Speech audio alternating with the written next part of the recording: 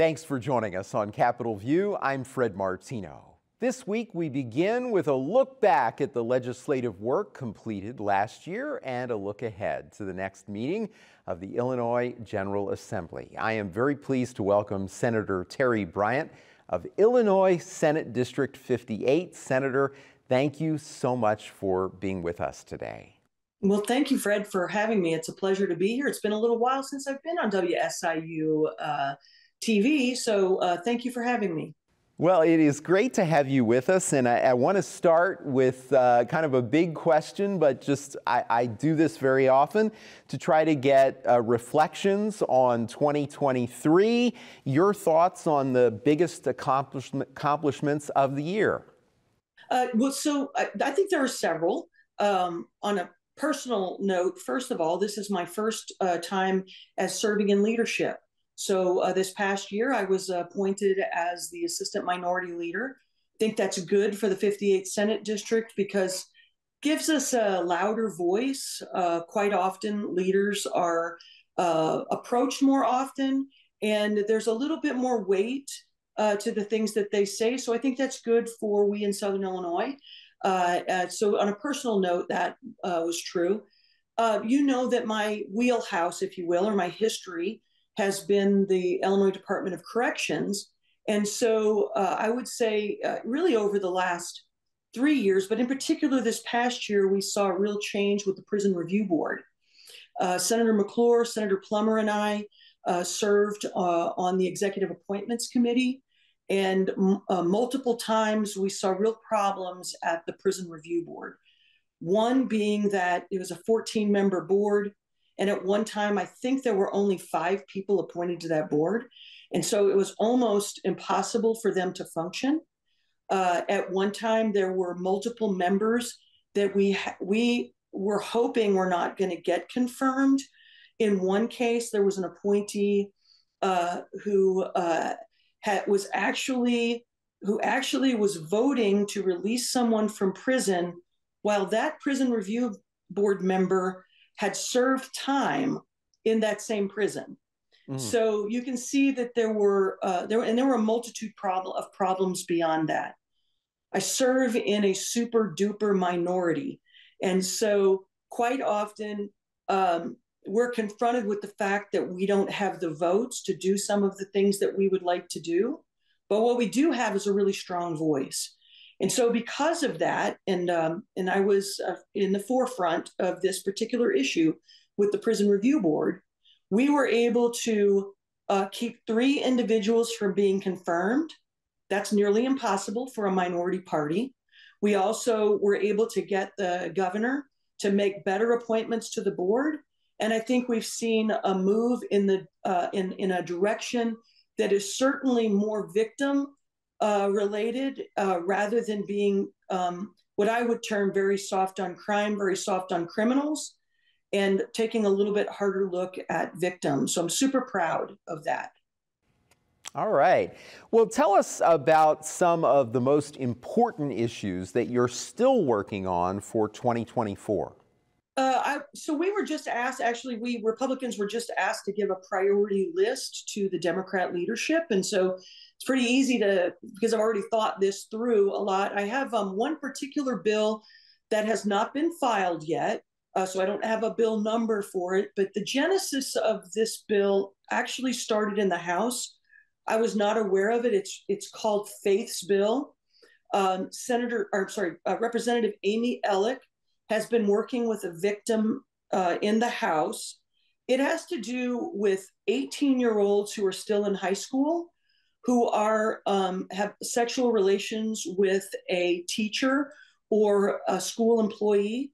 Presently, if someone is 17 or under, and that happens, there is actually a felony charge.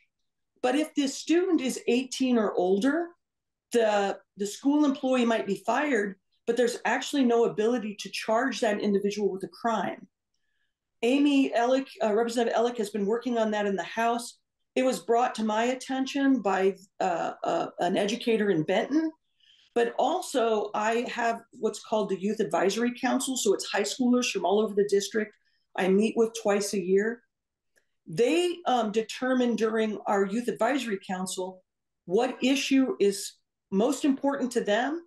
We split them up in 5 different groups, then they debate with each other and they choose one bill that they would like to see me carry in the next cycle. This is the bill. And so it is my intention to have a bill that mirrors, right now, if you work in the Department of Corrections, Department of Human Services, if you're a doctor, if you're an attorney, you cannot have sexual relations with those who you have custodial care or responsibility over. I don't care if a student is 18, 19, or 20 years old, they're still students. And that educator has the ability to lower grades, to create disciplinary issues, and that can have an effect on scholarship money, on all kinds of things in that person's future.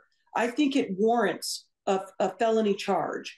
And so I'm going to be working with the House members who are already running this in conjunction with victims and in conjunction with my Youth Advisory Council. That's my #1 priority for this next year.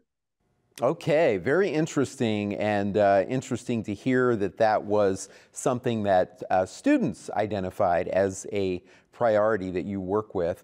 As you know, Senator, there is a lot of concern about the increasing cost of care for asylum seekers in Chicago. What would you like to see in regard to this? Well, I think the first thing that has to happen, because immigration is a federal issue. And that being said, I think we saw very good results, regardless of where an individual is on the issue of President Trump. The Remain in Mexico policy worked in order to curb the crossings at the border. As WSIU, you know that there is a huge number of immigrants in the Carbondale area that are Pakistani and Indian and many other cultures, many other nationalities who are waiting in line for 30, 50, I even heard 90 years one time for someone to get a green card because of our federal policies. So it isn't just a matter of those who are coming across the border, the southern border, or even the northern border for that fact. It's a terrible federal policy that we are having in place right now. So first thing to do would be to close the border in a way that allows us to sort out the claims of asylum seekers first. But what has happened in Illinois, with the policies that we have here in Illinois, is we have out a welcome mat all over the world that says, come to Illinois. Because here, they can actually get free medical care, just as an example. For instance, if you are a naturalized citizen of Illinois, which one of my best friends is a Nicaraguan naturalized citizen now, if she needed to get Medicaid in Illinois, she would fall under a managed care system. So your doctor has to be pre-approved, hospital pre-approved, and your procedure pre-approved.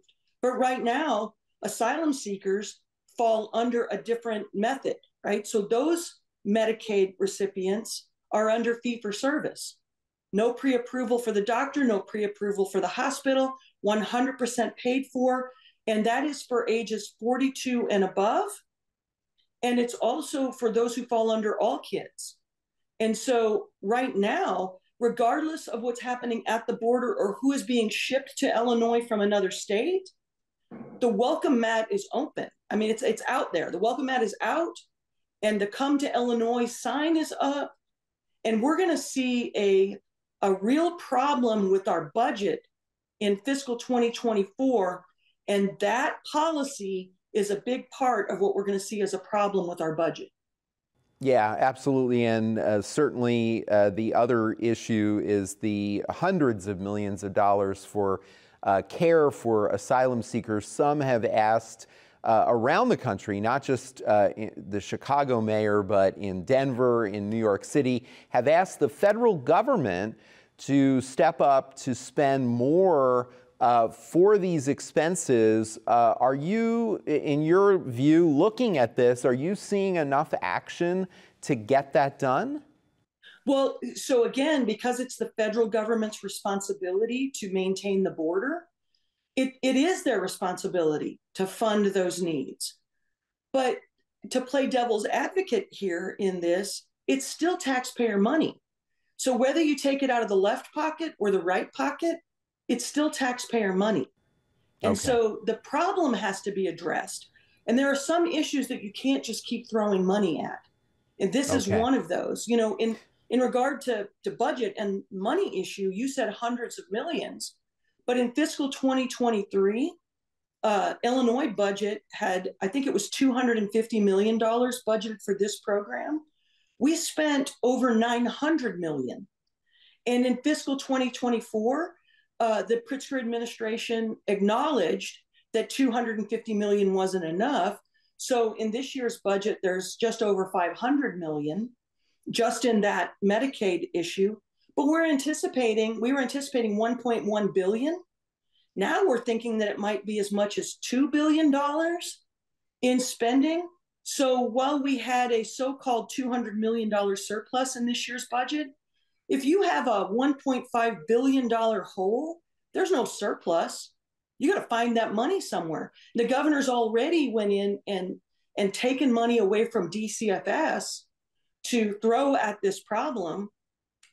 DCFS, for God's sake, of all the places to sweep money from, that's a place not to sweep it from. So this is going to be an ongoing issue. Absolutely, and certainly on a previous episode of this program, we also noted that the city of Chicago now is using money that was allocated for COVID relief to deal with care for asylum seekers.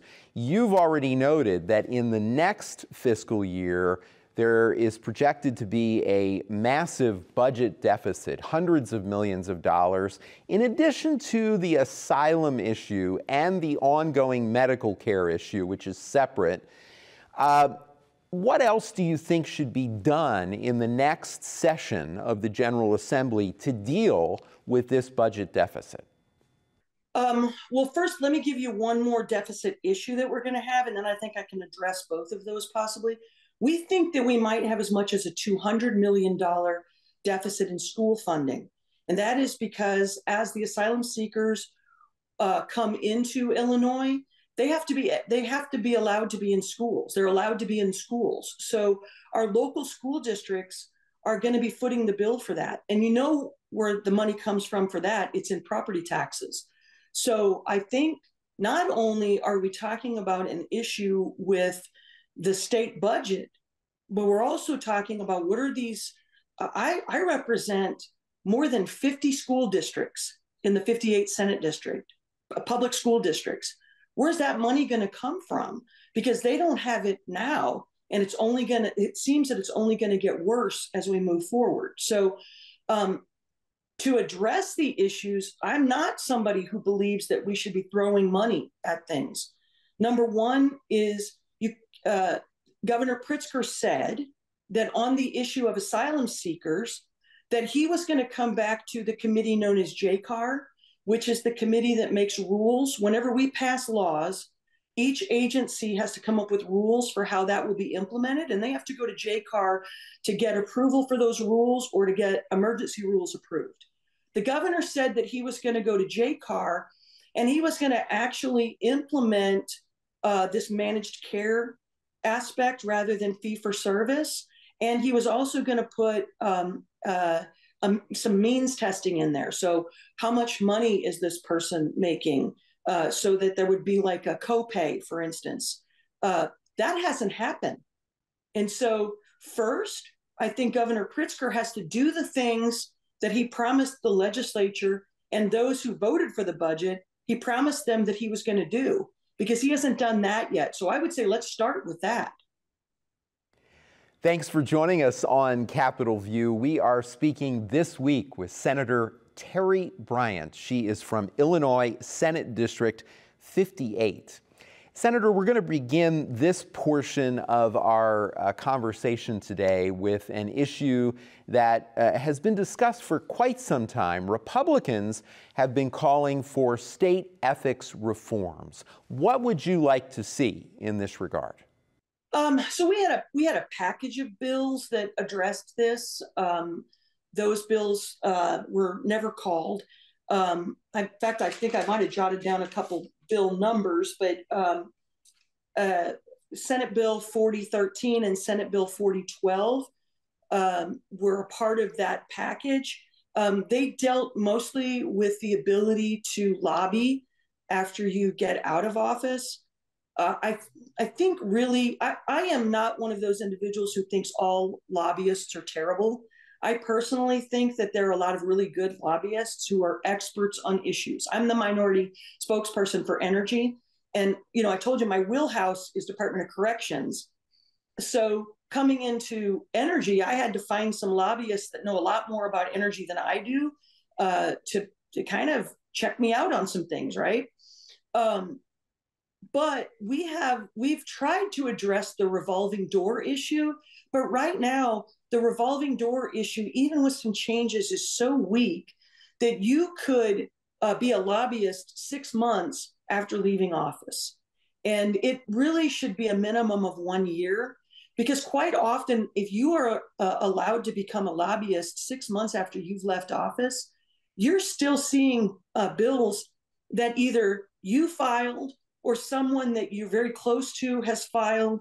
And so I think, first of all, we've got to fix that revolving door that has to do with lobbyists. And then actually the bill numbers that I gave you, I think had to do with the RICO Act, but we had some on the revolving door issue. Everyone's familiar with the federal RICO Act, but we also have a state version of that RICO Act. And the two bill numbers that I gave you, 4013 and 4012, address the ability for states' attorneys and grand juries to be able to investigate and indict on RICO. So if there is a legislator or a government official who is engaged in bribery or in any of the things that we've seen in recent years, right now you have to wait for the feds to do wiretaps, to actually indict that person. I don't think that we should have to wait for the federal government to step in. It's a national embarrassment for us that we have to wait for the feds to step in. We should have that ability statewide. And I'm going to back up just a little bit, because if you think about the fact that when Speaker Madigan was in place and his daughter Lisa was the Attorney General, you actually had a father-daughter situation where the Attorney General would have had to indict her own father, where we should be able to have the ability to convene a grand jury or for states' attorneys to engage in that. And I think that does away with a lot of what we've seen as far as ethics violations go. Okay, I want to move on to another issue very important in your district with Southern Illinois University Carbondale. Higher education received a major funding increase this year. What are your thoughts about that increase and how that money is being spent? Yeah, that's a really good question. So I am a member of the Higher Education Working Group, bipartisan, bicameral. They've accomplished a lot of really good things, such as something called the Aim High program. So that is for students who go to Illinois high schools and go to Illinois public universities and colleges. We're finally seeing some higher ed entities really start to have buy-in with the Aim High, and that's keeping students here in Illinois. So it's taken a couple of years for that really to take off, and for some of the universities to really get engaged. SIU has, from the beginning, has tried to engage with Aim High, and they're doing a super good job of making that possible for individuals. So I think the Higher Ed Working Group, because it's bipartisan and bicameral, I think we're going to see some movement maybe on a funding formula for universities that would be really similar to what we have for pre-K through 12. Like to see that happen. I think that gives benchmarks for where a college or university has to reach in order to get better funding. We did have an increase in the funding. Some of it was MAP grant. That's all good stuff. But as somebody who's very blue collar and worked really hard all my life, I know that sometimes those who are in the support staff are the ones who get left behind. I would really like to see us use the money first to make sure that we keep good students here in Illinois. We draw those students back from other states, but that support staff, they took pay freezes or really minimal raises while administrators were getting raises in the past, maybe not as much as they would like to get, but a lot of the support staff really got kicked to the curb. So I'd like to see some of those dollars used for support staff. I think that's a good use of money because that support staff is what keeps the wheels of higher education work functioning. And we do spend a lot of time trying to make sure that we get good professors, good instructors, but sometimes we leave that support staff and they never catch up because you always get percentage raises. So it seems like they never catch up. I hope that our public universities and colleges remember that those folks really bit the bullet for many years, and now they make it up to them. Just a few minutes left, and I don't want to run out of time without asking hopefully two more questions. One, as you know, last year there was some success in getting licensing reforms for certain professions. What else, if anything, would you like to see? Well, we have to have better reciprocity between ourselves and other states. I understand that some states have different laws in regard to, especially where medical is concerned. The two biggest areas that we have problems are in medical and in education. So if you're a teacher in Illinois, a lot of Illinois teachers went to Missouri.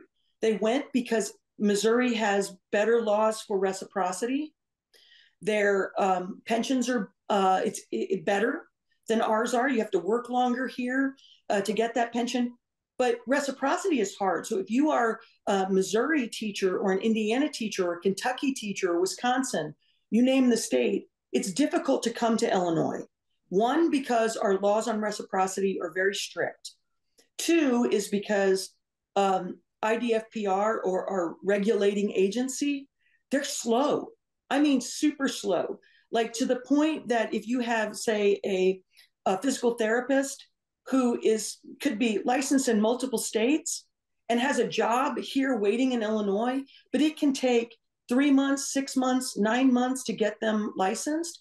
And by that, the hospital is waiting for them. They're waiting. They can't wait for a job. And I know I know that's an issue for nurses as well. That the nurses who move to Illinois, the Illinois does not participate in the compact that most states participate in. So you can't get your Illinois license with reciprocity, as you described, for teachers either. That's so I know there's been work on trying to change that, but it has never gone anywhere. So the nurse compact, we've made really some strides with that. I think we'll do more of the reciprocity issue. But IDFPR, that agency, the legislature continues to pile on things that people have to be licensed for. We have a load of requirements in Illinois that other states don't have. We haven't always given our agencies the money. And again, I don't just want to throw money at agencies, but they have to have the ability to have good computer access. I mean, good grief. When I came into the legislature in 2014, we had agencies still using DOS, right? So it's crazy, the computer systems that we're making them use. And so I think if we're going to have money that is given to agencies, IDFPR is one that we need to bring them into this century. Okay, time for one more question, and it is related to licensing. What else do you think Illinois needs to do to attract and retain jobs in the state? So jobs right now, just getting employees is a national problem right now. And I just heard a really good presentation recently of a national speaker who talked about this being a national problem. One is because we're all getting older. And so we have a generational issue with that.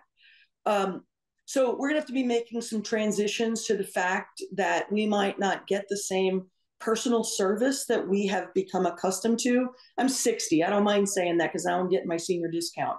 But we might not be able to have all of those things that we've become accustomed to having. So we might have a little more self-service kind of things. But to make Illinois a more business-friendly state, good grief, we have to get rid of some of the rules that we have for businesses.